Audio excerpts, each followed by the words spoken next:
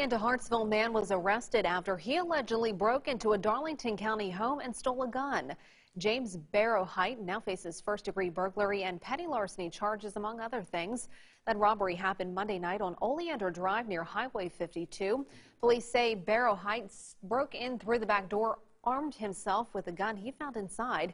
Then he left, taking the gun with him before being arrested by Hartsville police. According to booking records, he's now being held on a $60,000 bond.